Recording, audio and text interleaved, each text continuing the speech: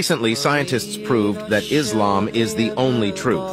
Here is the interesting part. Scientists conducted an experiment where they took 4 flies. The left and right wings for each were separated. Each fly wing, left and right, dipped in a sterile labeled test tube containing 5 milliliters of sterile nutrient broth media. And what they saw after 48 hours was absolutely shocking. The result proved that the left wings contain bacteria and fungal growth or toxins, but the right wings free of any microbe, and it contains the antidote, an antibiotic, 1400 years ago.